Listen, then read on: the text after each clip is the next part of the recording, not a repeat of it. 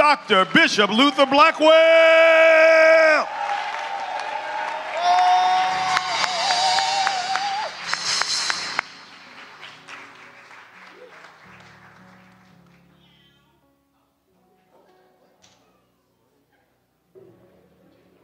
There is none like you.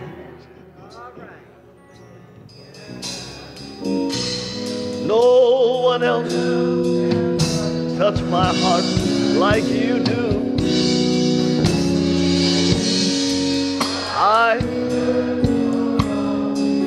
Eternity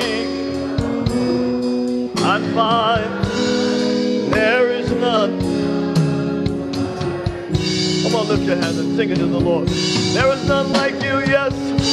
There is none like you. No one. No one else.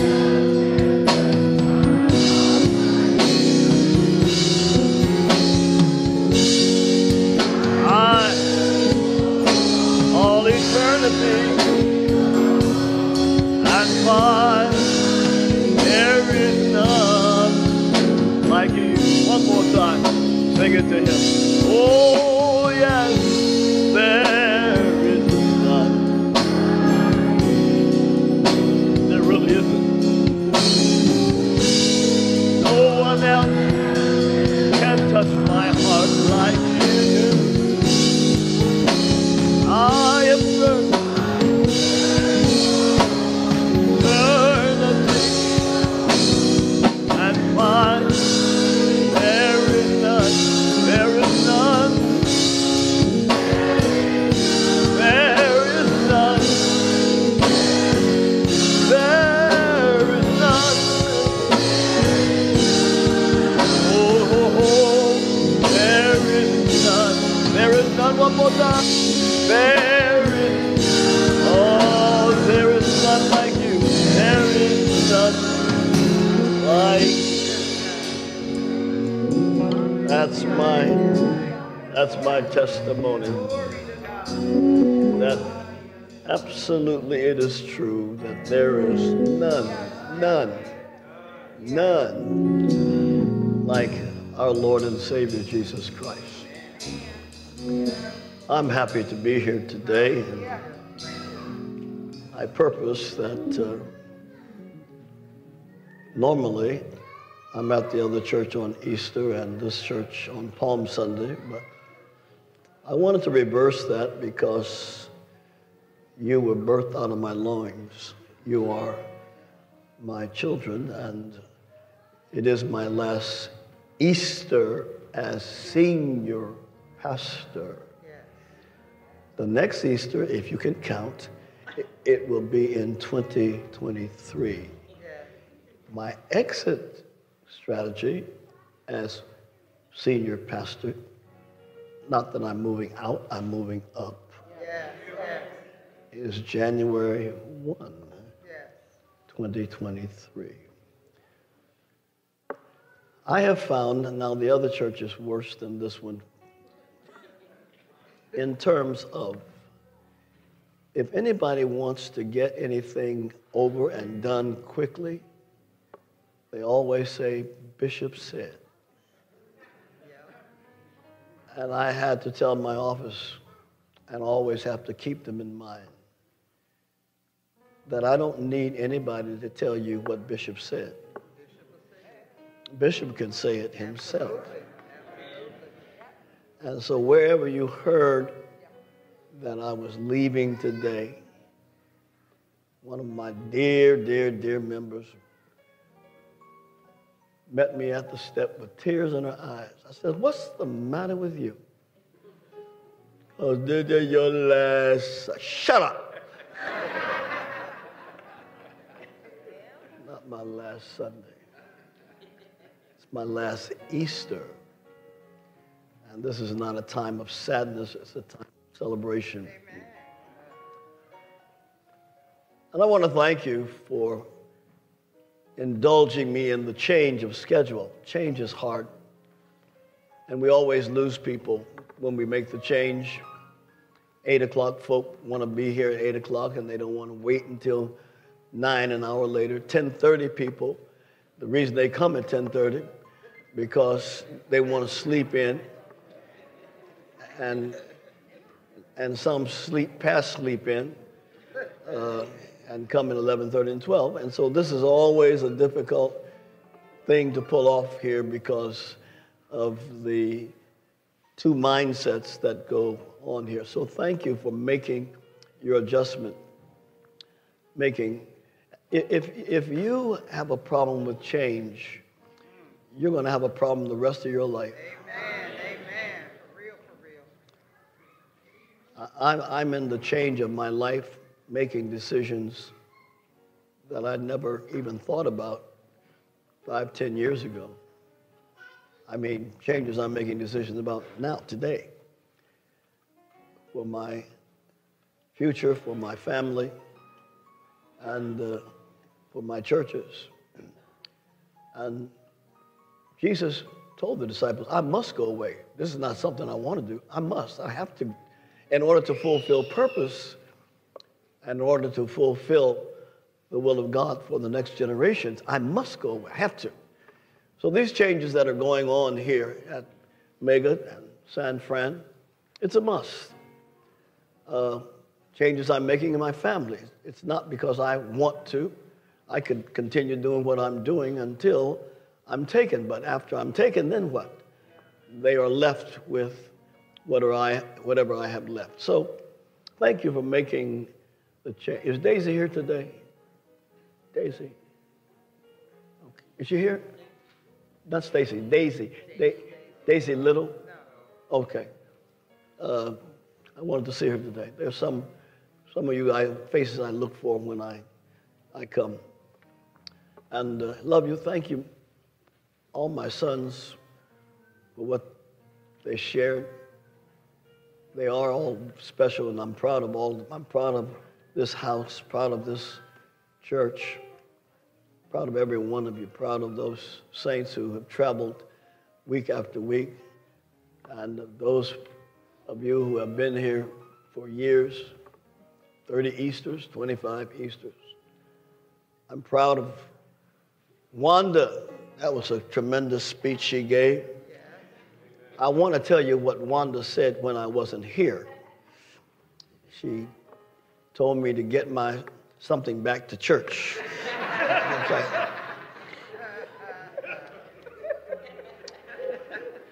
I don't know if that was the coat that was tied. I don't know what that was. But she said, get back here. Everybody's not as saved as some of you. Okay. We all have our moments, I guess, that salvation slips. But I love real people. People who are not trying to be holy. They're trying to grow in holiness, you know? And it's a growing process. For everything that was done here today, I appreciate the choir. Oh, my Lord. That was worth getting out of bed for. It is well with your soul. And I thought about being well with your soul. You have to maintain wellness of soul, because the enemy doesn't want you to sing that song. He does not want that to be your testimony. He's after your mental and spiritual and emotional health, your soul realm. And to sing it as well is one thing, but maintain the wellness of soul, the wellness of life. Well, there's so much I could say today, but we started early so we could get out earlier. I don't know if that will happen. And really, I don't care. I'm going to finish this message. It's a phenomenal word. I don't know if I can preach it, but it's phenomenal. I'm looking at it. And I want you to look at it with me from Exodus chapter 3, verses 10 through 15. If you didn't bring your Bibles, as we're accustomed not to do anymore, it's on our phone, it's on our tablets, we don't carry the family Bibles anymore. But it's on screen. Thank God for technology that will take my version that I'm reading out of, New English translation. And we'll read it. Thank you for all the leadership that's been here. These men represented the eldership, but there are so many that have been tremendous in this house. Keep it going. Ministers, deacons, deaconesses, over the schools, and just different aspects of this house. And I so appreciate all of you. Just look at someone and say, Bishop loves you. Okay. Indeed. Really do, really do. So I said, you're my firstborn, and I appreciate that. Exodus 3. I'm going to set my clock at 40 minutes. If the alarm goes off, just know I got 40 more. Exodus 3:10. So now go, and I will send you to Pharaoh to bring my people, the Israelites, out of Egypt. Thankful for all the men who serve me every Sunday upstairs. Thank you. Moses said to God, who am I that I should go to Pharaoh, or that I should bring the Israelites out of Egypt?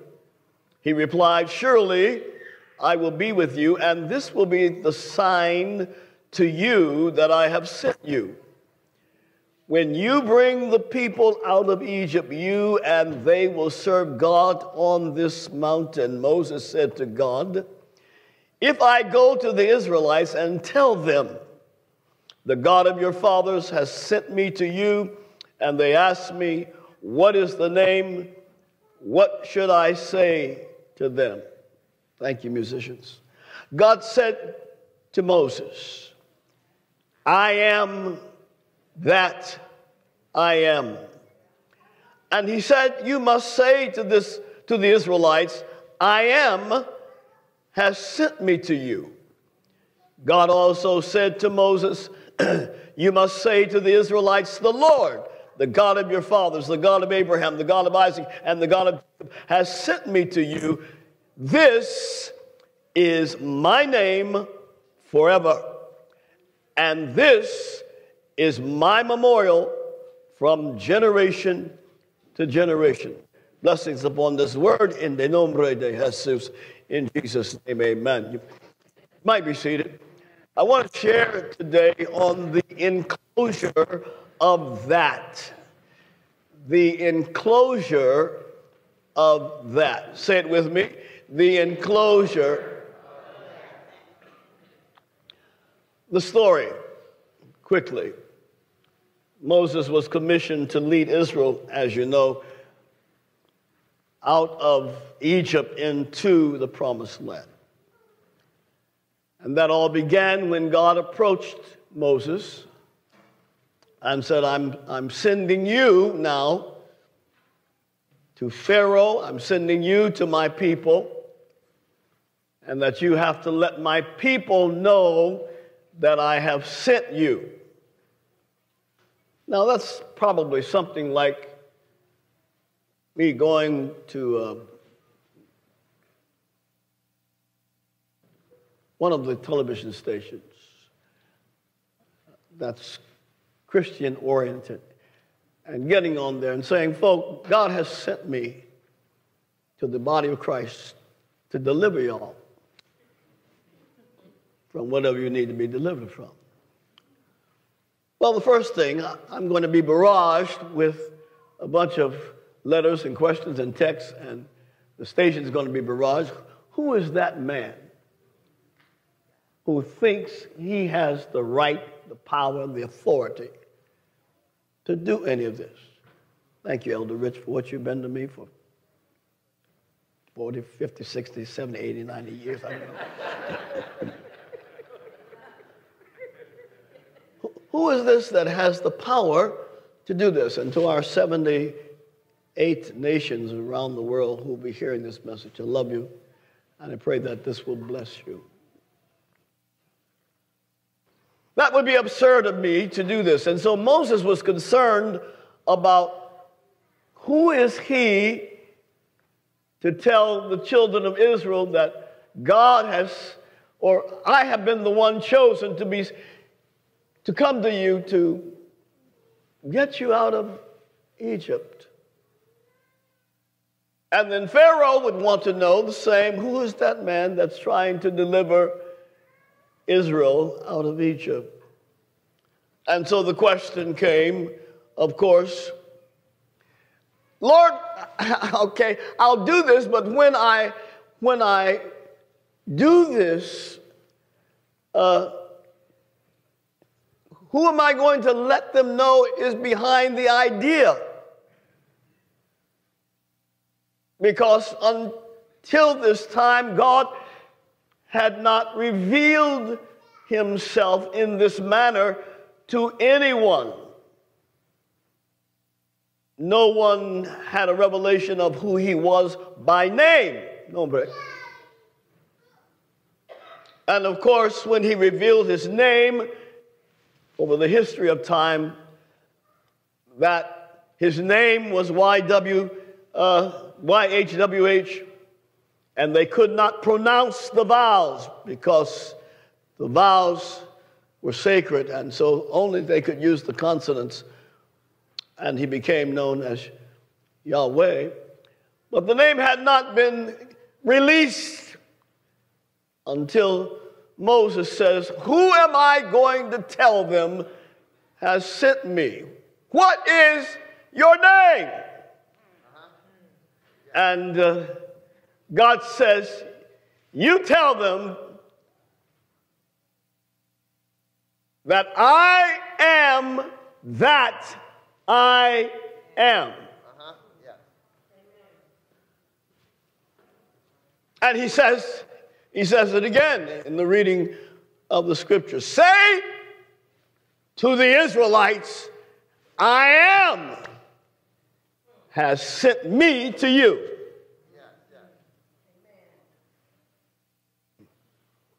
Now, this is not a temporary thing, understand? And the last line of scripture that we read, this is my name. This is my name. Forever. Today, Easter 2022, it's still his name. His name is still I am.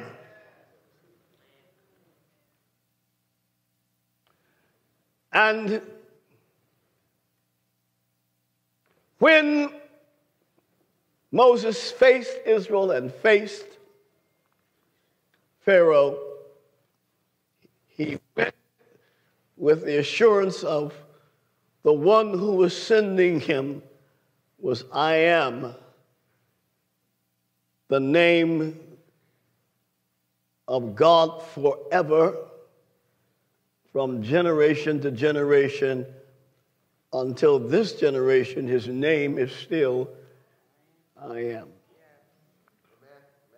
So it doesn't matter what's happening in any generation. He says, you always say, I am. And when you say, I am, the whole universe stops and gives obedience and honor to the name I am.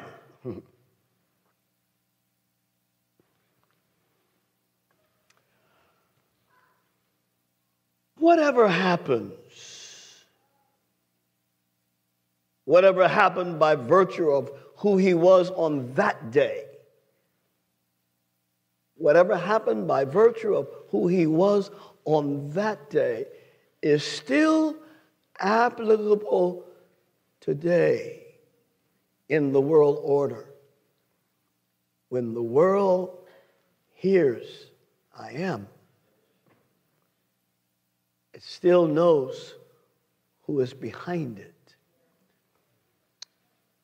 And the universe lines up when they hear his name, I am.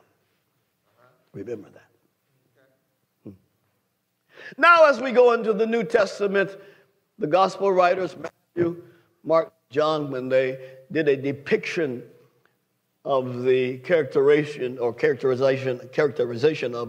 who Jesus was, Matthew wrote him as king, and Mark wrote him as servant, and Luke came at the perspective of him being a man, and John approached Jesus as God. He's the only writer that depicts Jesus as God. As a result, we have the 7 depictions of Jesus in the Scripture, the 7 different characterizations of him. And it is important to know that whenever Jesus said, "I am," he was referring to himself as God. What's your name? I am. So when Jesus says, "I am," he was letting his hearers know that I'm God. I am. And so, I could take you through scriptures, but let me not do that. But the 7 depictions, put them up there. The first, he says, "I am the bread of life."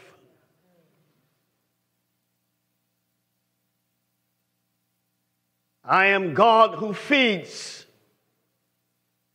fed the 5,000, etc. He says, "I am the light of the world." Implication that the world is in darkness. And the only light that the world can ever see is the God who said, "Let there be light." That was me. I am the light of the world. And then he says, "I am the door." That's interesting about the door, because I've never heard it said and stated what happened at the door, because Jesus said that no one can enter in. He guards the door to the sheep pen. I am the door. And what Jesus did as depicting himself as the door, he was talking about the sheep that were being protected from harm of animal attack and whatnot. So what the shepherd did was actually lay down and sleep in the door, so that he would be there in case of any animal that would try to attack his sheep. And he says, "I am the door." And then he proceeds from the door to says, "Oh, you know about that shepherd that's lying at the door to protect the sheep? I am the good shepherd." And if you'll notice the I ams, they are progressive. Bread, light, feeding the world, door, good shepherd. And then he says, "I am the resurrection and the life." I'm going to come back to that, because really my message centers on that. It's Easter. And Jesus said, "I am the resurrection." I am just say those words. I am. How important that is. What a truth is that. And I am the resurrection and the life. Let me move on to the other 2. I am not a way, and none of these has a in it. It's all the. In other words, it's exclusivo, it's solo, it's the only one. There's no one else. There's no one else that will ever be this. I am.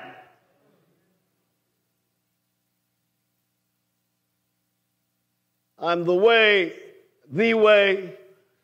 and so any other way, you know you're going to get lost, going to run to a dead end. I am the way, and then I am the truth. In other words, the fulfillment of over the 360 prophecies that are in the scripture. I am the truth of all the prophetic. Eli, it's good to see you. I love you. Been thinking about you and Derek. I was going to call you if I didn't see you today. I am the way, truth, life. Interesting that life appears 3 times. He keeps talking about life. You just tell somebody, keep talking about life.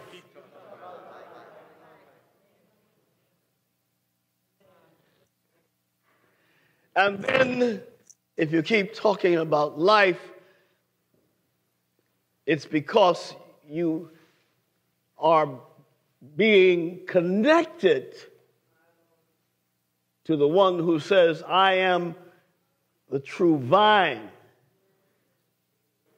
and every branch in me. See, that's the connection between you and life.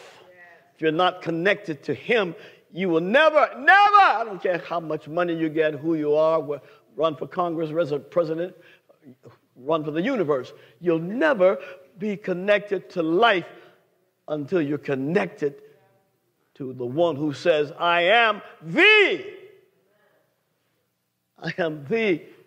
true vine. There's a lot of other vines. There are other vines that present themselves as being someone that you can be connected to. But Jesus says, I am the true vine.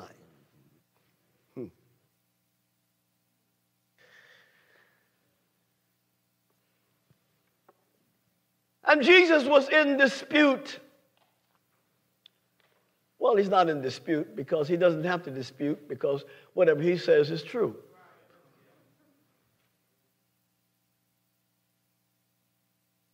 But he's on this life thing, on this life issue. Jesus was talking about life to the Pharisees. And the Pharisees worshiped Abraham. Abraham was their connection. Abraham was their true vine. And Jesus says, you know, you're talking about Abraham, and you're talking about the fact that he's your hero. You know, before Abraham was, I am.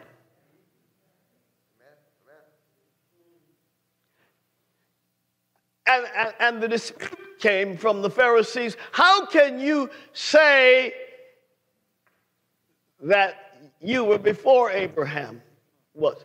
You've never seen Abraham. Jesus never said he saw him. What Jesus says, that Abraham looked forward to seeing my day. You see, truth is easy to get twisted. And we twist truth all the time. And how many arguments have you had with folk? I didn't say that. Yes, you did.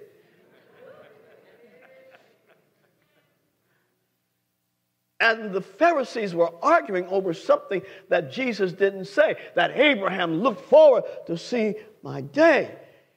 You're not even 50 years old yet. Why did they use that number 50? Because in the Hebrew nation, the man had completed manhood at the age of 50. You can go back to Leviticus, count the Levites from 25 to 50. 50 was always the mark where manhood was in its fullness. And they were saying that you're not even 50, you're only in your 30s. So how are you going to talk about seeing Abraham? And that's when he says, well, before Abraham was, I am. What was he telling them?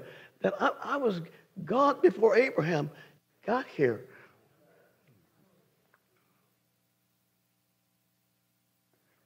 You're looking at me as Jesus was.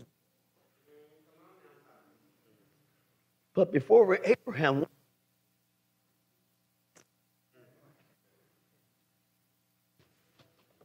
what do I need to do? Keep it away from my tie. It's okay. All right. Before Abraham, just give me that in case. Before Abraham was, I am. Never mind.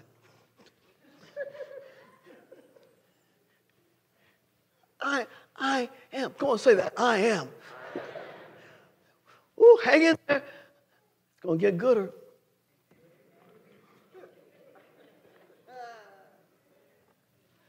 You know, when we looked at that, Jesus says, I'm the bread of life. I am the way, the truth, and the life. And I want to take you to I am, which is I am the resurrection. Now, if you'll notice, I am the resurrection came in the center of all the I ams. It was centralized. It was the heart of all the other I ams. Because if that did not happen, none of the other I ams mattered.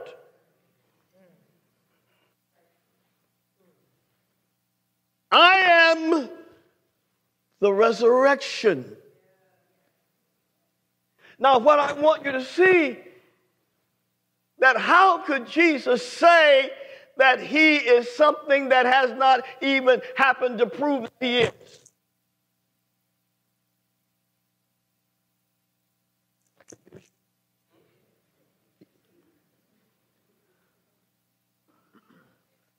How can I say that I'm a scientist if I haven't even begun? If I got a C in general.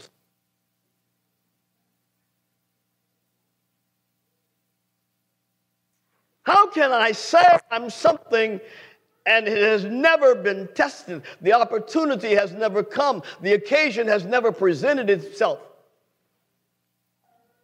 But Jesus, in spite of facing death, never said that I am death.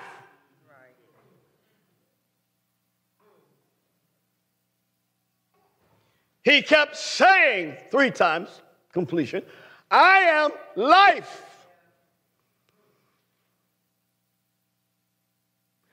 He says for our purposes today, I am the resurrection. How can you say you are the resurrection and you have not died? Come on, Bishop.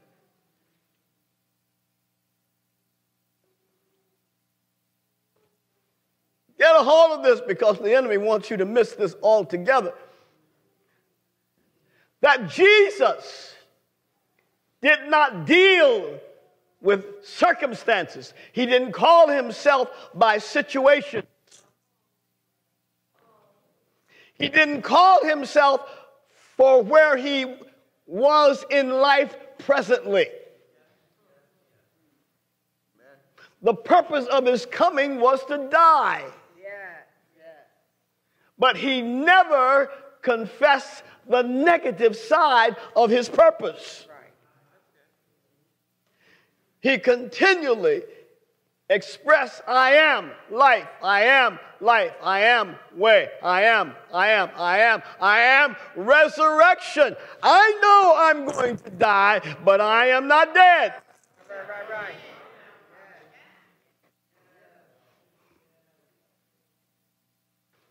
He never confessed being dead. He said, I must go away.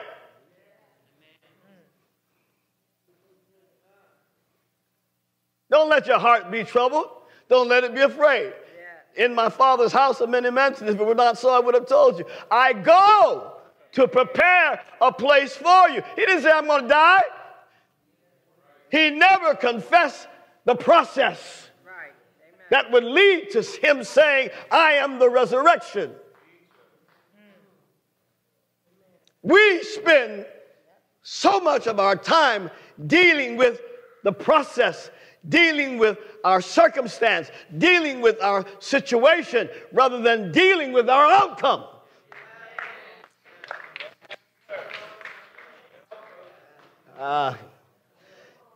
You and I, we need to train ourselves how to speak. 99.99% of us don't speak properly. How are you doing? Well, I am not doing the very best, but okay, you're speaking properly, but what are the words coming out of your mouth?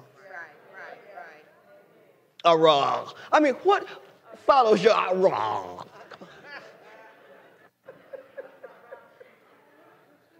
It doesn't matter about how dignified you present the negative. It's still negative.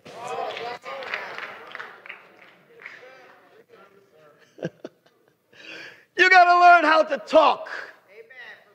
Because you're talking from your natural mind. And God never honors your natural mind.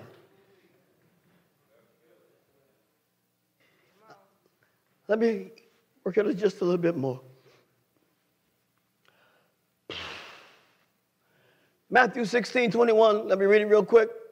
From then on, Jesus began to tell his disciples plainly that it was necessary for him to go to Jerusalem and that he would suffer many terrible things at the hands of the elders, the leading priests, and the teachers of religious law. He would be killed. He would be killed. But on the third day, he would be raised from the dead. He would be killed, but on the third day, he would be raised. He didn't talk about being killed. He talked about being raised. Okay? But Peter took him aside, began to reprimand him for saying such things. Heaven forbid, Lord, he said, this will never happen to you. Don't ever tell people what's not going to happen to them. Especially when you're in the kingdom of God. This will never happen to you.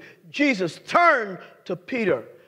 You see, in the natural, that would be a consoling thought to know I don't have to go through this. That's what Peter was trying to get him to do, to prevent him from going through stuff. And we as parents, sometimes we try to do things to prevent our kids from going through stuff. We try to prevent our family from going through something. I'm in that mode right now. I don't want my kids to suffer certain things. And so I'm trying everything I can to manipulate and maneuver and blah, blah, blah, blah, so they don't have to go through stuff. Peter says, Jesus, not you. You are a leader. You are main man. You are chief apostle. Oh, no. If you go through that, then I might be next. And I don't want to be next going through what you're talking about. Peter, get behind me, Satan. Yes, yes, yes. What you're talking about is defiant to my purpose in God. And if I listen to you, a whole world will go to hell. And so Peter was not representing through his speech the kingdom of God. He was representing through his speech the kingdom of darkness. And that's when Jesus looked at him and said, Satan, chief apostle, being used as Satan.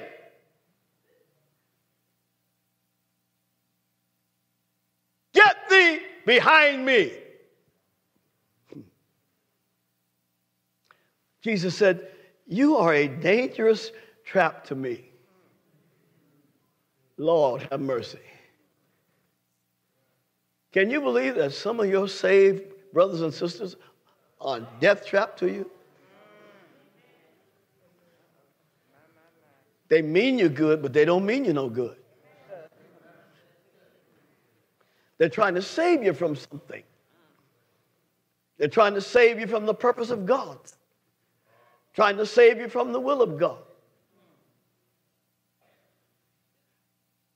Are you sure, AP, in it? This is your time? What you got to do? Right. Why are you worried about his time? You got to worry about, Your time. are you sure, Bishop?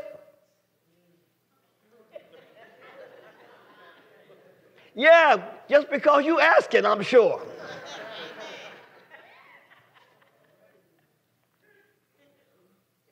I'm praying and seeking God. I ain't doing too much fasting, but I'm praying and seeking God. Tell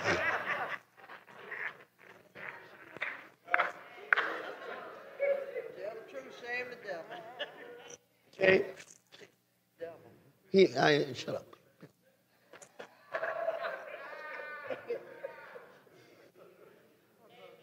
I'm seeking God. This thing's on my heart every day. It didn't just start January. I've been brewing over this for years. Both houses. What's best? And when I feel I get an answer, you're going to tell me to go back to God? And you don't even know what he looked like?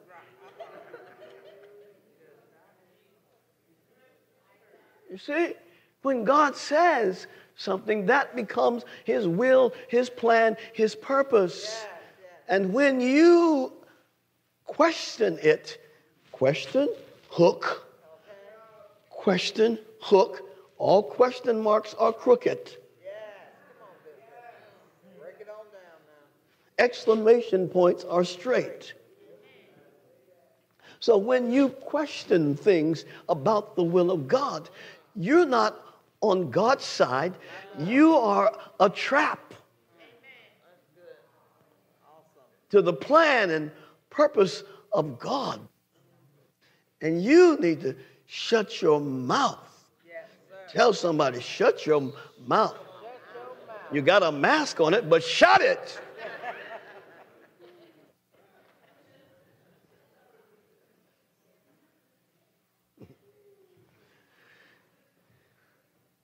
Jesus says, I am the resurrection before he became that. Listen. He says, I am the resurrection before he became that.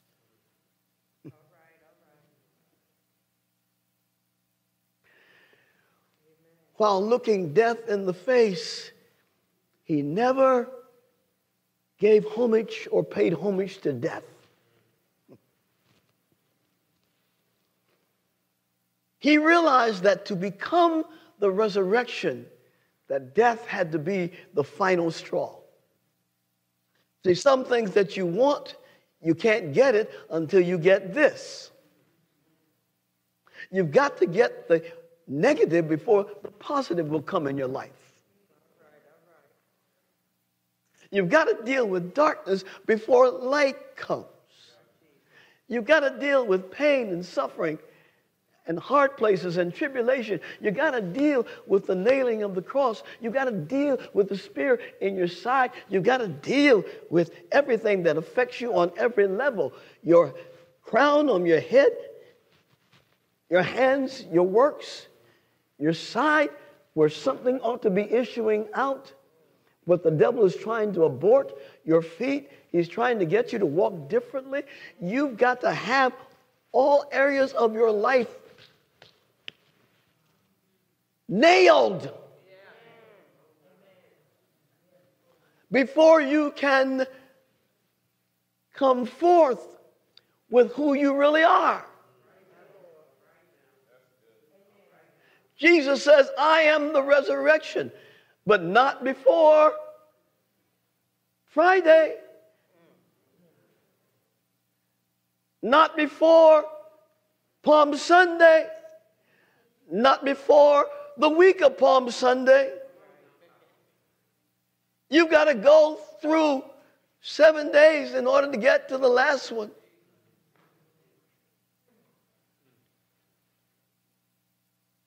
You got to have some nails.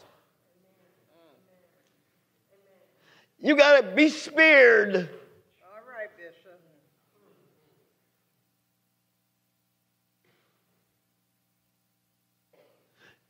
You got to have times that you cry out to the Father because nobody else can help you. Right. Amen. You've got to put your spirit in his hand. Your spirit, the very deep of you, you can't commit to father and mother and sister and brother. You got to commit your spirit to God. Yes, sir. Yes, sir. Your innermost being has to be laid into the hands of God.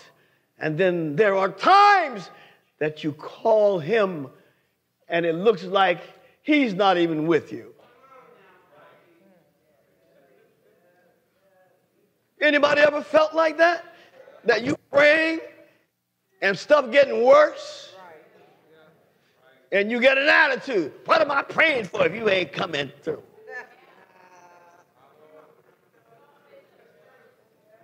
You're not doing anything or experiencing anything differently than Jesus did. Right. He said to his Father, why? Yes, he did. Yeah. Have you what? Forsaken me. God really hadn't. But that was his feeling at the moment, at the time. Why? And God said, you know, that question is not even worthy of answering. See, some things you pray about, God ignores you. You say, that's dumb.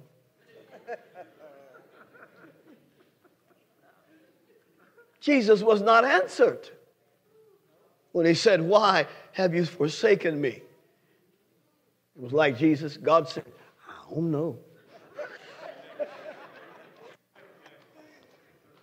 Oh, my Lord. But you've got to just hang in there. Woo! Tell somebody you got to hang in there.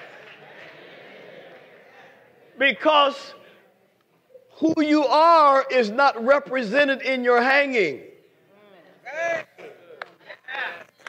Y'all not listening to me, doggone it. Who you are is not represented in your hanging.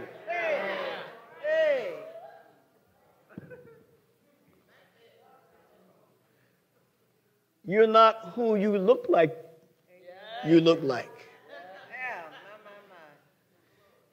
Jesus was hanging as a thief, but he never said, I'm a thief.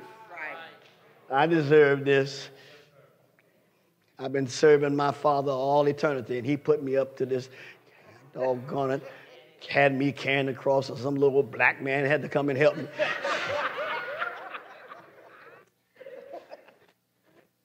I'm a Jew. To come and help bail me out. I had to find somebody that ain't worth nothing. That's right. Amen. Thank you, Jesus. But the one we downgrade is the one that makes the scripture. Yeah. Woo! He got closer to Jesus than anybody else. Yes, he did. Lord have mercy. Y'all not listening to me. Why y'all come here on Easter?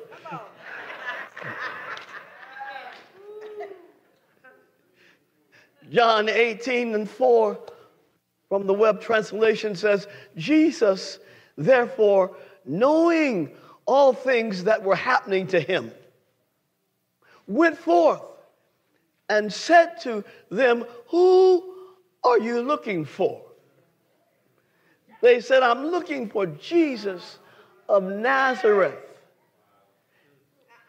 And all he answered them was, I am. He didn't say, I am Jesus of Nazareth. He says, I am. That's good. Look at it. You need a minute because this is not common thinking. They were looking for Jesus of Nazareth. They tried to localize him. They tried to humanize him. They tried to make him a person only.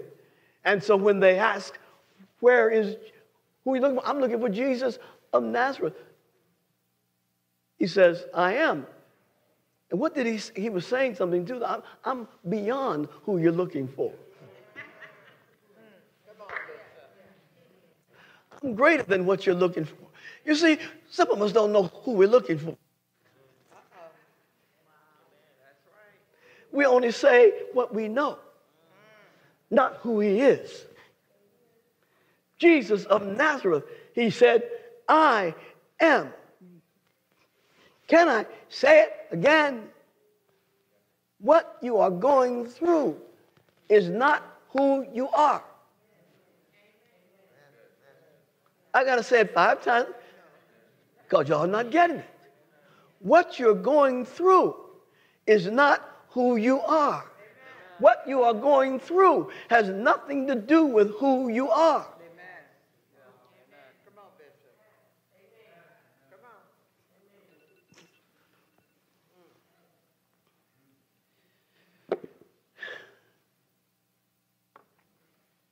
Come on, say it to somebody. What I'm going through is not who I am.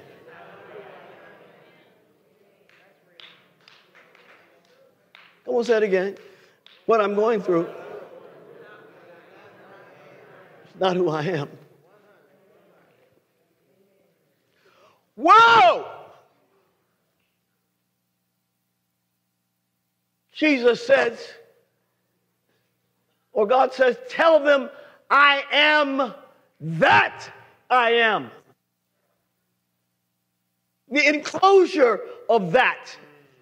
If you understand the word enclosure, patio enclosure, it's something.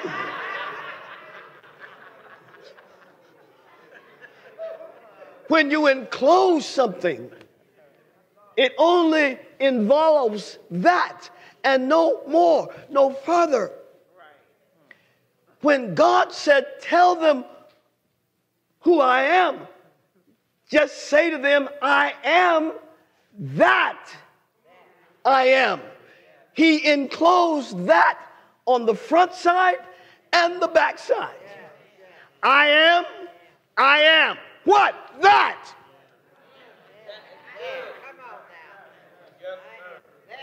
Don't try to make me anything out of the enclosed. Don't try to make me something who I am not, because I am that. And when you confess the that of who he is, then he begins to move in your life, move in your world, move in your situation, move. Because when he hears that, and when you put that between I am, and nothing else can get in with that.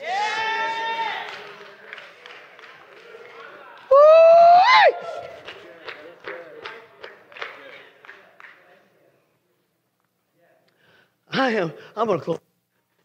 I'm about to. I am that.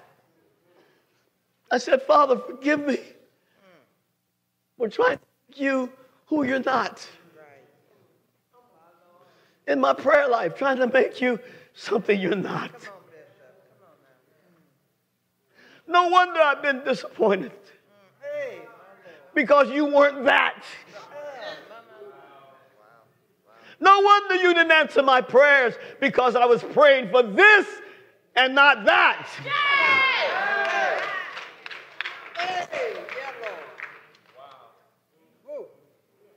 I was trying to twist your arm in my prayer and even in my fasting to get you to be this. And you said, no, I'm enclosed. I am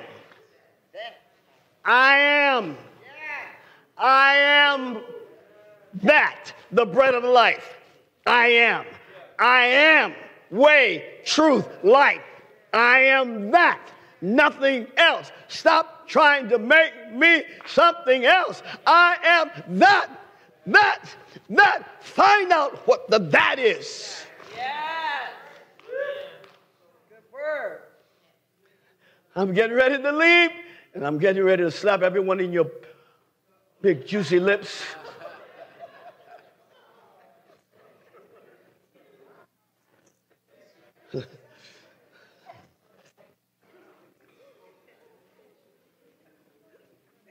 When, Lord help me. When you declare that, stop talking about, I don't understand why this happened to me, and I don't understand why I'm going through this. I don't understand why. Will y'all give me 10 minutes? Okay, thank you. This week I've been traveling. I've been to 4 cities in 4 days and getting ready to go out the country tomorrow. And so it was one of those weeks. And I flew into St. Louis a couple of nights ago. And all my regulars who picked me up, Derek and Jeanette, Uber driver who takes care of me like she's the only driver for me. Derek was out of town, and I was supposed to get into St. Louis at 12 o'clock. And when I got in, plane delays, because you don't know when the planes are going to take off anymore. I was 3 hours behind, and I got into St. Louis at 3:40 a.m. So I said, don't worry about it, I'll take Uber. So I took Uber, and this young man picked me up.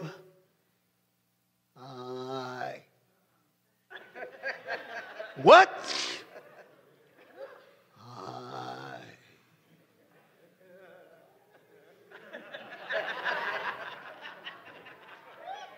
It's 3:40 a.m. I don't have no shotgun, no pistol, no water gun. I don't have nothing. All I got is high. And he starts talking to me. Why did my father die? Oh, my Lord. He was my stepfather. Do you know why, if there's a God, why would he take the one that I love best? And he says, why?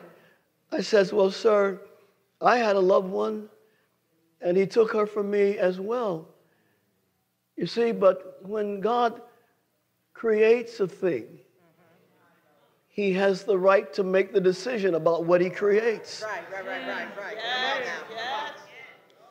He said, I've heard that before.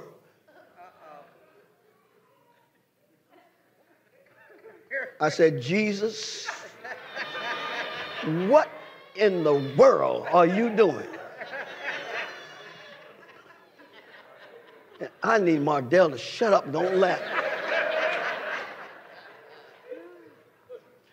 And we're on 270. Now, 270 is 65 miles an hour. 70 going home, 70, 80, 85. And he's going 50.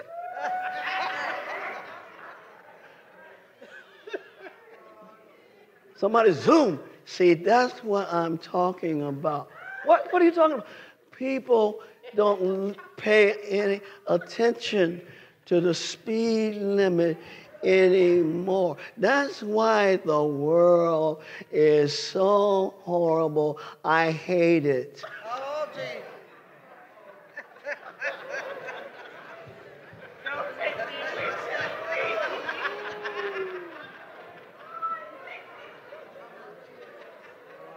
So glad to see you.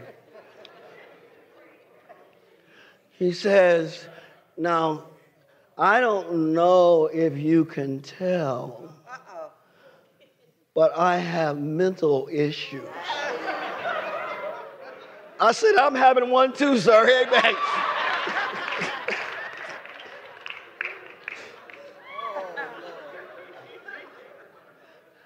And I am on medication, and I have not taken my meds today.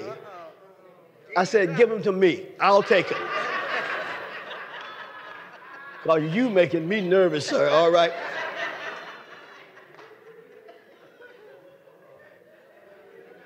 But I had a chance to minister to him, and he got to my driveway, and I said, thank you. Well, let me tell you one more thing.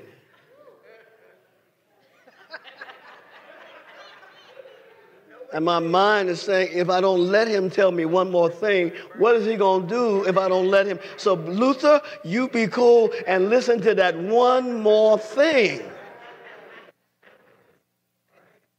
Finally, one more thing. I said, I want you to know this. I love you. He said, you do?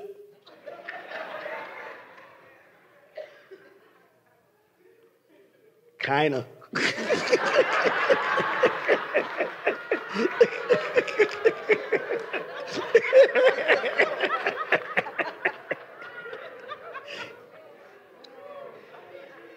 He said, no one else has ever told me that before.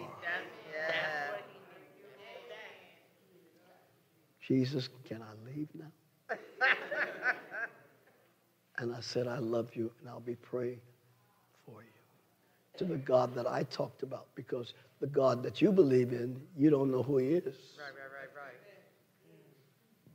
I'll talk to him. I'll talk to my God. Good job.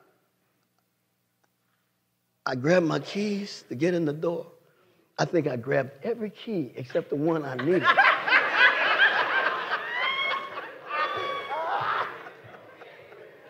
Now, this is your bishop, okay? Man of God, all right? Woo. I said, Lord Jesus, where are my keys? I'm putting the key upside down.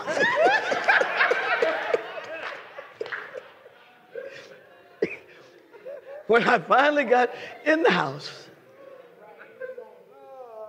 the Lord spoke to me. Said, you did well. You planted a seed. He will never forget it. Oh, yes. Thank you, God. I said, Lord, is that the last seed I have to plant? Okay. I won't plant no more seeds, all right? But you have a purpose. And God was saying to me, I am that. I didn't like the that. I wanted to get out of Uber and call Lyft.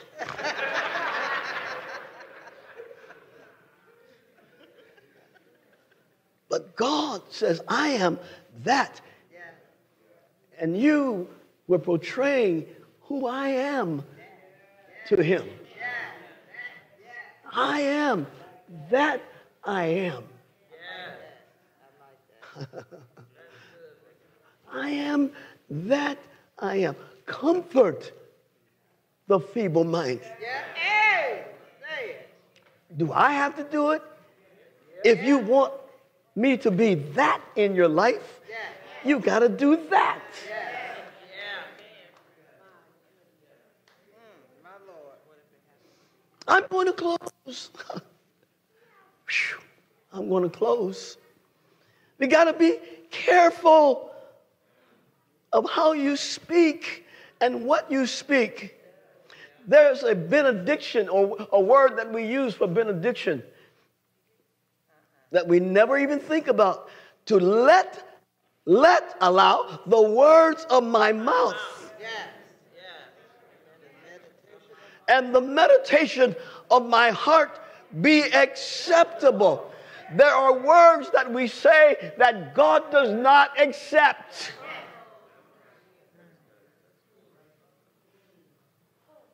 And if I'm going to see movement in my life, if I'm going to see the miraculous take place in my life, if I'm going to see my prayers answered, if I want to see mountains come down and doors open and the highways be made straight, if I want to see that, I've got to confess what he accepts.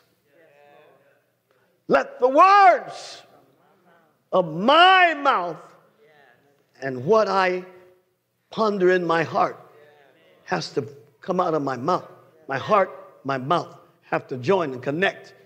Let the words of my mouth and the meditation of my heart, let them be acceptable in thy sight. Lord have mercy. Let me give you one last scripture because this is crazy. And it's from the book of Joel, the prophet Joel, chapter 3 and 10. When the nation of Israel, God was bringing judgment against them. And they were in war and in fighting. This is what Joel prophesied in his day. Hey, Lord have mercy. And he said, beat your plowshares into swords and your pruning hooks into spears.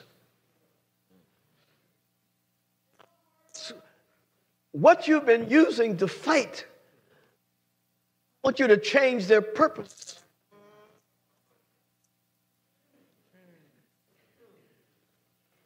How you used to use plowshares, now make them swords. Okay. How you used to use your hooks, now turn them into spears. You got to change what they were into something else. Oh, y'all not getting it yet. Let the weak. No, they're going too fast. Let me preach. Let the weak say. Now, when God told Moses, he says, this is what you ought to say to them. What do I say? What do I say? You say, I am that I am. And when you say those words, all of heaven is going to rush to bring you out of Egypt and across Jordan or Red Sea and across into the promised land. When you say that, let the weak say.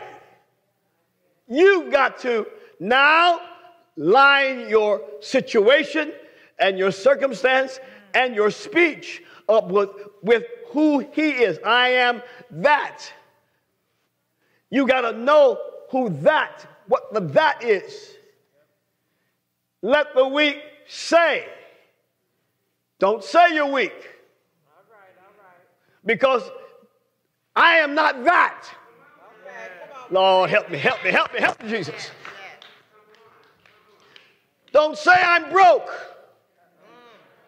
Because I am not that. Right. Absolutely.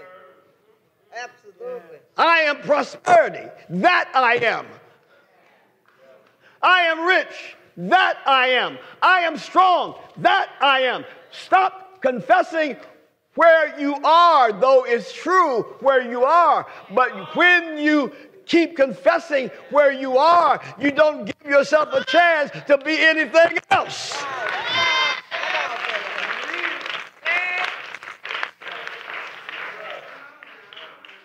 So if you're weak, you don't run around talking about, how you doing today? I'm so weak. Precious Lord, take my hand.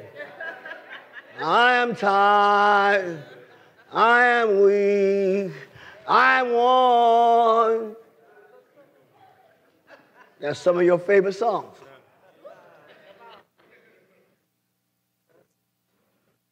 When you're weak and you want weakness to move, you got to change your speech. What used to be is not. Your plowshares into something else. Your swords, you got to change. You got to change what you've been doing, change what you've been saying, change what you've been feeling into something else. Look at somebody and say, you've got to make a change.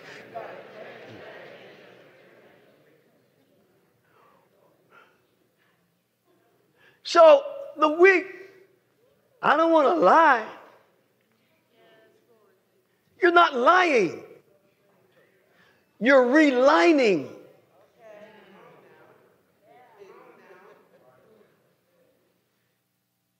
Because God says you're in a weak state. Right. Absolutely.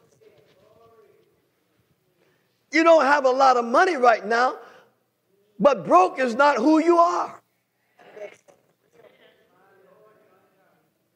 You don't feel well today, but sickness is not who you are. Right. And if you want me to help you, say that. Say that. Come on now. I am healing that. I am prosperous that. Don't have a dime in your pocket. Spoke to someone last night. Says, I'm broke. I don't have any money. Any. I says, why don't you believe for a miracle? There's no miracle I can believe for. I says, believe for a miracle. Believe for a miracle. And while they were telling me that they were broke, I was on Zoom sending them some money.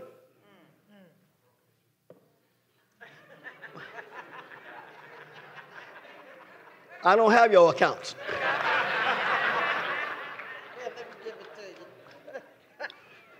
And I kept saying to her while I was in the process of blessing, don't say that. Amen. Say what it is that you see yourself being. Yes, sir. She wouldn't do it. But thank God for the mercy of God, that he does things for us just to show us who he is and not who you are.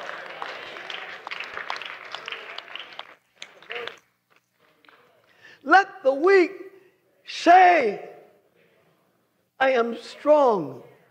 It sounds wrong. It sounds contrary because the spirit is fighting against the brain. Your head is saying, I am this. Your spirit is saying, you're not that. And if you want to move that, you got to say who I am, that I am. One last scripture.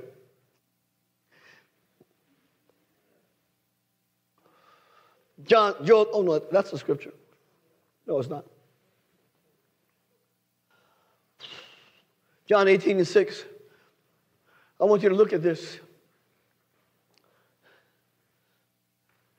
When therefore he said to them, I am.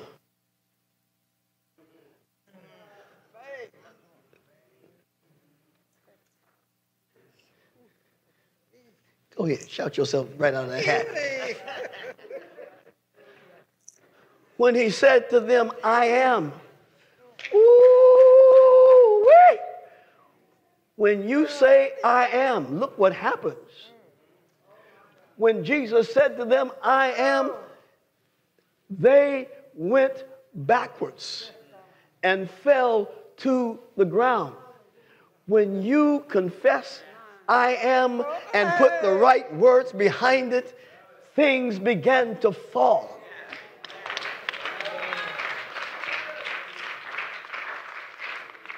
And everything that you want to see happen, when you say, I am the right word, you call what wasn't into your life to fight off what was.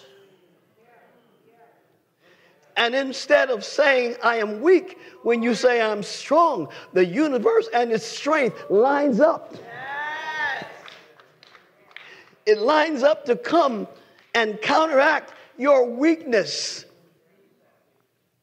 When you say, I am rich, the universe says, did he say I am?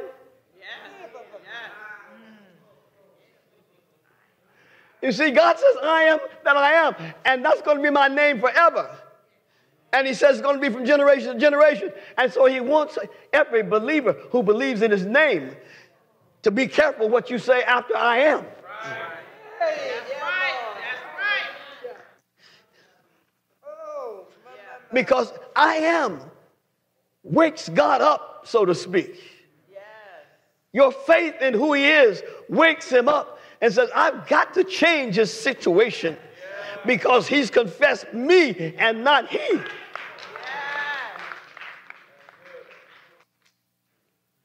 And if you want things to fall backwards in your life, I don't know who you are, but are you listening to me? Are you listening to me? Are you listening? Good to me. If you want to line up, you got to confess who he is and confess that. Yes. Yes, sir. And when you confess that, the whole universe rushes in to change what you didn't confess. Thank you. Thank you. Are y'all hearing me? Turn your Bibles to the beginning. Let's start all over, okay? Get it? When you confess who he is and not what you're going through, the whole universe lines up to change what's going on with you. Jesus said, I am, and all of his enemies fell backwards. You want your enemies to fall? Confess who he is. And let him know, I believe that you're that and not something else. Yes, God. Yes, God. You've got to enclose the that and make it only that and put the I am before it and the I am after it so that he can move in your life and change what's going on so that you can become who you really are.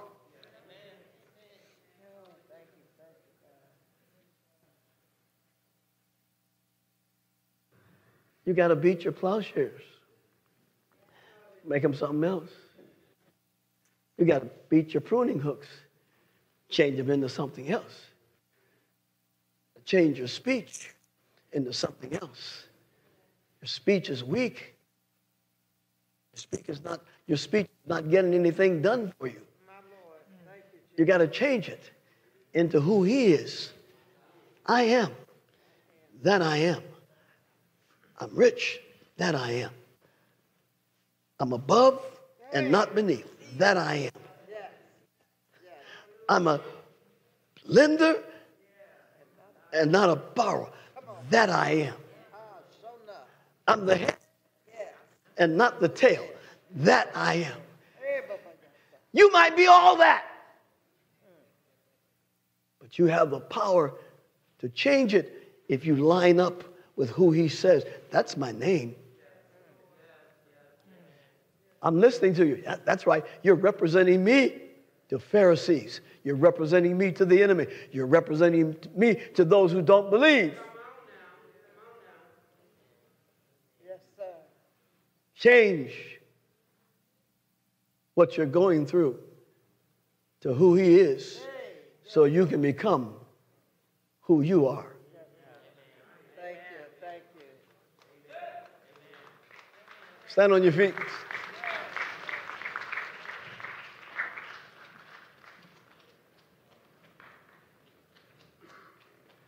Before he rose, before he was the resurrection, before he even died, before he even went through the grave, before he was nailed to the cross, he confessed, I am the resurrection. Lord have mercy. When you read that Bible, it shows you how to live if you would only believe it. If you would only believe it. Stop confessing what you're not. And God is saying, I can't do nothing for you because that's not who I am in you. I am that I am. Give me those roses.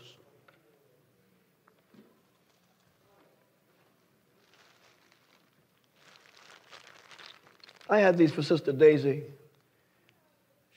This would have been her last Sunday. In my talking to her, since she's not here, I want to give these to Melvinian. They were, and they hung together. And they've been in the church for ever since. Melvin, I just want to see. Tell you how special. His anointing.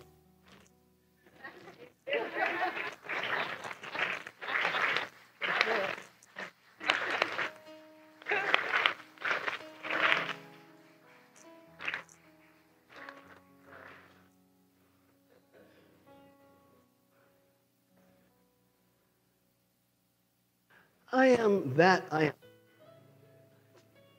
Before you open your mouth, what you're about to say, is it representing that?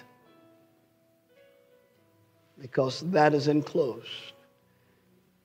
Nothing is to get in, nothing is to get out, because it's that I am. Take it with you. I'll change your whole speech for what's coming up.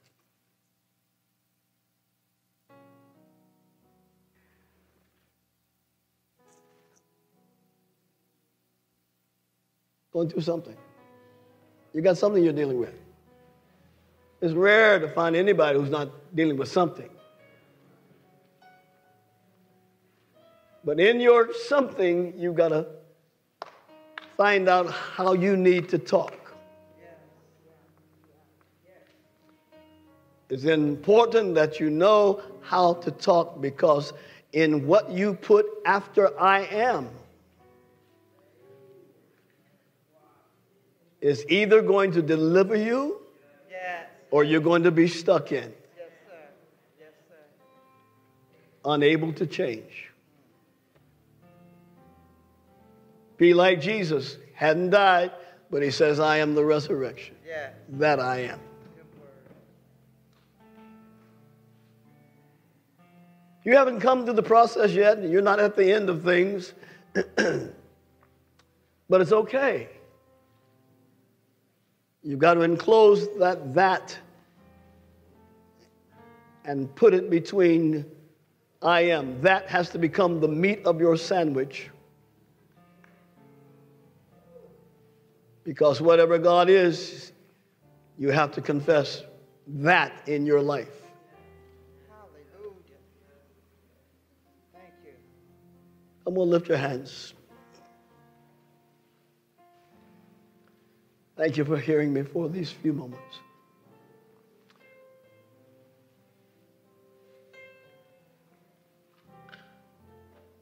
Yeah. Play it, Benny. Play it. Go ahead and play it.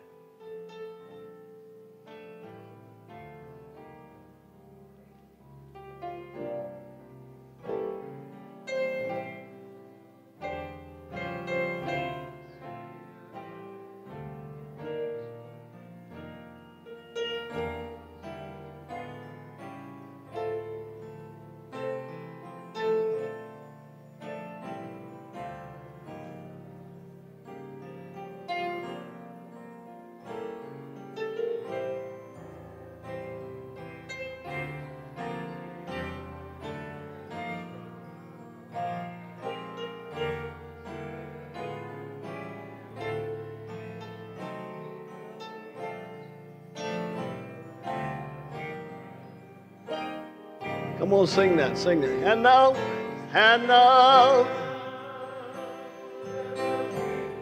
say I am strong. Let the poor say I. Because of what the Lord has done. Sing it again. Oh, and now let the weak,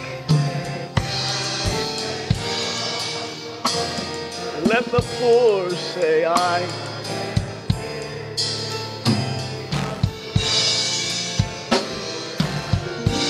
One more time. Oh, and now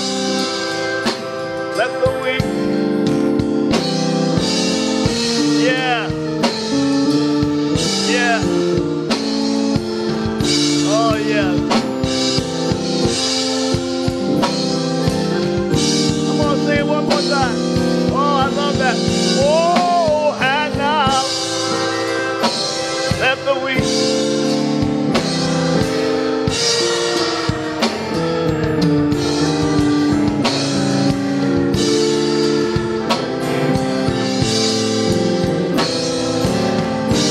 One more time. This is number 5. Grace. Oh, and now.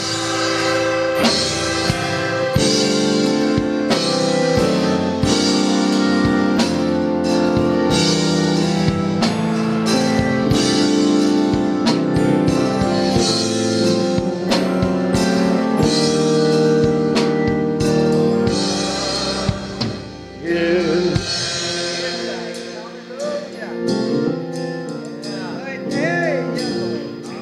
80% of you can have your situations begin to change this week.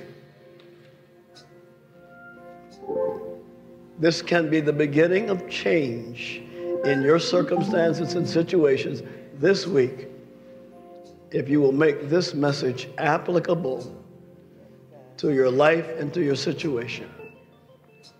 You're not what you're going through. God wants to show you who you are by your confession of who He is. Watch your speech and say, that I am. And when God hears it, He says, yeah, that's what I am. He's going to call angels. He's going to call the universe to come and rescue you and change your situations immediately.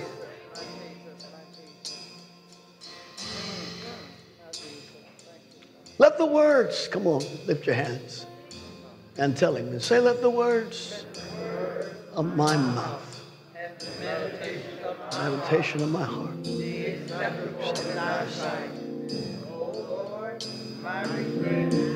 and my Redeemer. So you want to make your words acceptable in His sight. Psalm 19:14, I believe it is. You want to make what you say acceptable in His sight. Cussing out your neighbor may not be the words He wants to hear.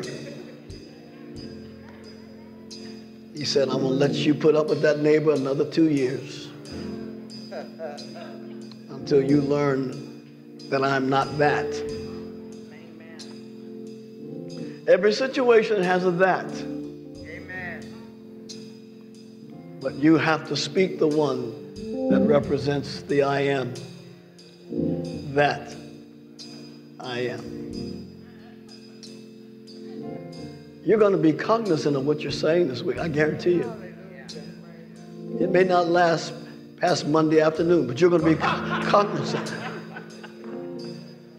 of what you're saying. But if you put it into practice,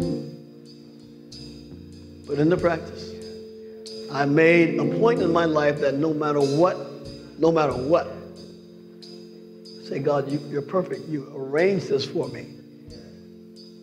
Thank you.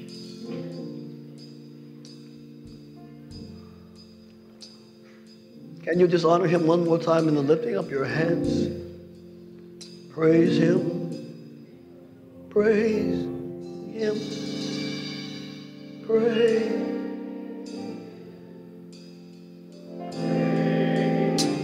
Jesus.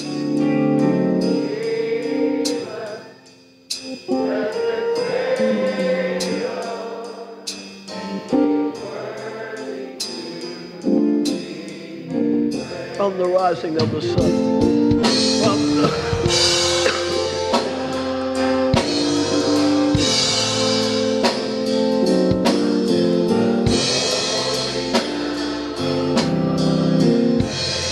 Is He worthy? He is worthy. Jesus. He's worthy.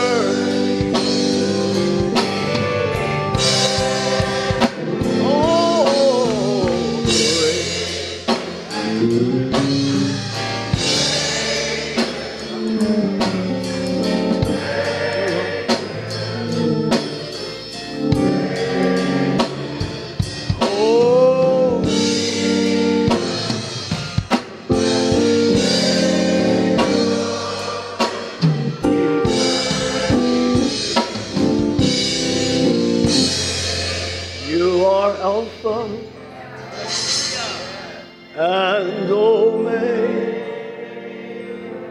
Sing it to him. We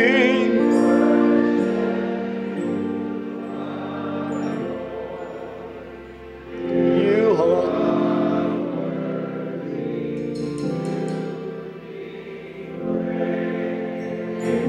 We give you all the glory. Hallelujah.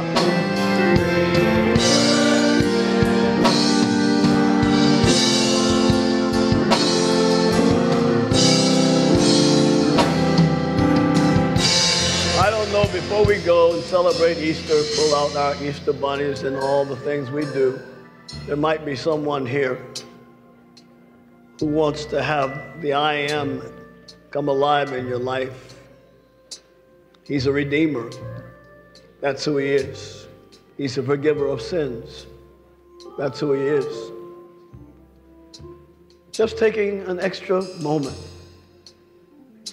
If you want to give your heart to Jesus on this service, that he declares, I am the resurrection, and if you want him to rise in you,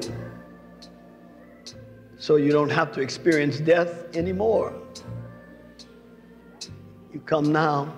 By the time we finish this song, I want you to be here.